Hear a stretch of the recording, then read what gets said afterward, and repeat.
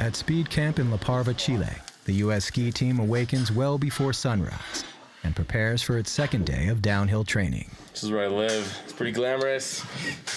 In a little bunk bed with broken wooden slats and pretty comfy, but it's more of a hallway than a room. Finding anywhere we can to put our boots on.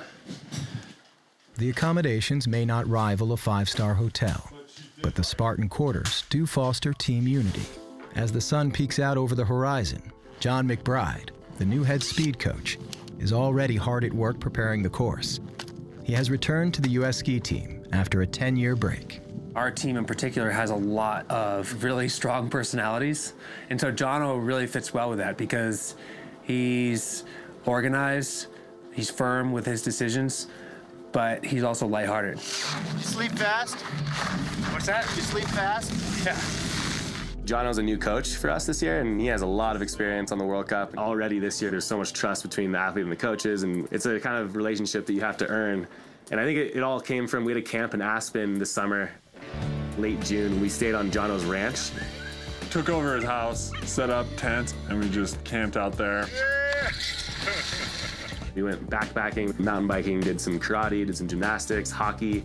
To bring us all in and sort of have a 5-day backpacking trip with a ton of activity was really cool. It's a different part of life that our team has never experienced together.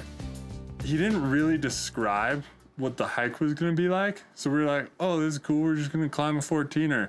And about 2 minutes into it, I think we all realized what was about to unfold.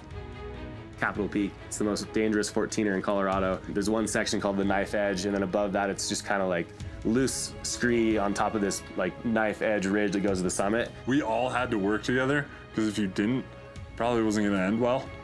It was cool though to have him there guiding us. He was totally comfortable with it. He's a badass guy and in really good shape, so it's been really fun.